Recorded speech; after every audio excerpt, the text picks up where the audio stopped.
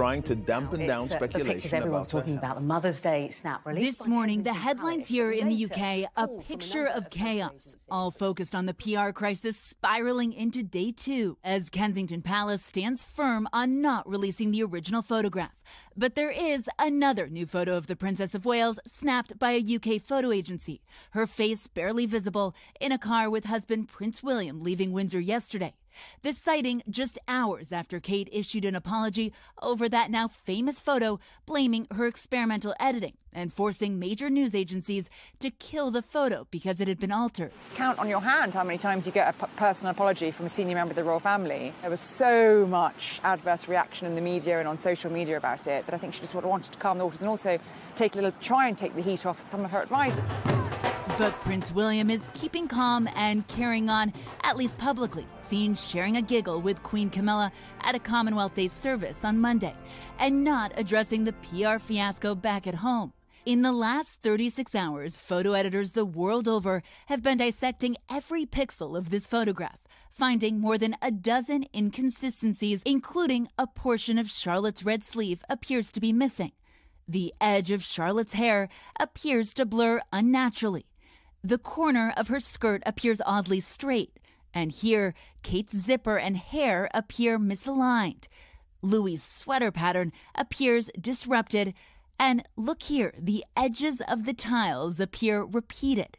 The last official outing for the 42-year-old princess, Christmas Day, just a few weeks before her planned abdominal surgery. 2 weeks later, Kate returned home to recuperate, but the palace never explained why she had required surgery, only making clear she would return to public duties after Easter. And yet, the absence of details has fueled more questions than the palace ever expected. So many questions, you guys. And I know we, as in the royal we, all want a lot more information from Kensington Palace. But I found this really interesting. Take a look at this new poll. It is by YouGov, and it's taken here in the UK. It finds 20% say Kensington Palace has offered too little information, and 49% say it's about right. Guys, I think it's safe to say that I'm not sure we are in the 49%. I'll send it back to you. Yeah, maybe the public isn't as interested as the media is. Exactly. All right, Molly, thank you. But let's keep talking about it. We've got a lot to unpack. Joining us from Buckingham Palace this morning, NBC News royal commentator Daisy McAndrew. Hey, Daisy, good to see you. So we saw Kate in the car with her husband, which tells us that she's well enough to be riding around. What else did that image tell you? I think that was yet another attempt by Kensington Palace and by Buckingham Palace to try to reassure the public that everything is fine. Kate's up and out of bed, that we can believe what they are telling us. But of course, it hasn't stopped the darker edges of the internet and social media from continuing to ask question after question.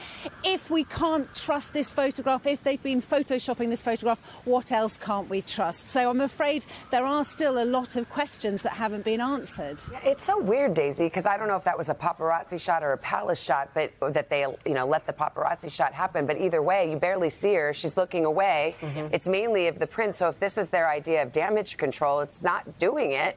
And then, you just wonder, why wouldn't they just release the original photo then? If there's no there, why not just tamp down the speculation and end this nonsense? I personally completely agree with you. I think to you and to me, that seems really obvious. But I think to them behind me, they feel like they want to be in charge of the narrative. And if people like us in the media keep demanding and they say, oh, yes, rolling over and giving us what we want, that they feel that might be a slippery slope and that they won't get back into control. But of course, that doesn't stop people saying, well, maybe this photograph wasn't taken last week. Maybe this photograph was taken last November. Maybe this was a pre-operation photograph, and maybe Kate is more poorly than they're letting on. Now, of course, that's not necessarily what most people believe, but you can understand why some believe it. Daisy, people edit photos all the time. What if she's just a bad photo editor?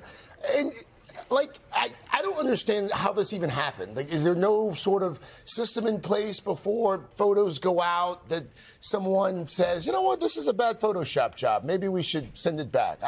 Help us explain the process.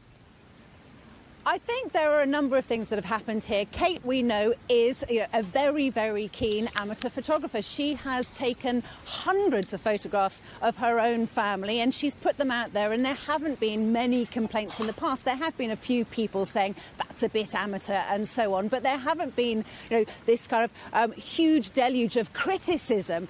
But, of course, that's all changed since the suspicion about where has Kate been for the last couple of months. Everything she does and every photograph she puts out is under much more intense scrutiny than before.